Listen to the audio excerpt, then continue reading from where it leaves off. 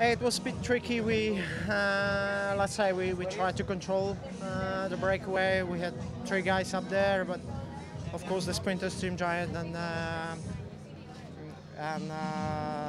who else? They took control of the race, and the gap was not the biggest one, especially before intermediate sprint, which we didn't really want to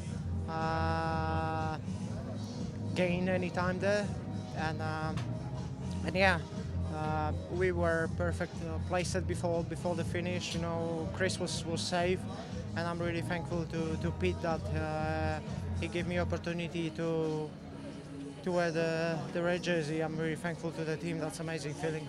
Yeah, it was this feeling to get this red jersey. We had a good season in the beginning, and then it was a bit harder. And not so much time ago, there was the Olympic dream with Rafael Maika, and now the red jersey.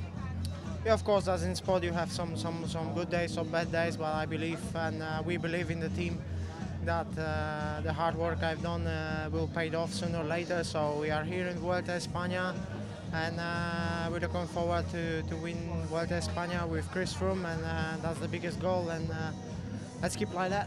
It means that tomorrow you will be a teammate again, or we will defend this jersey?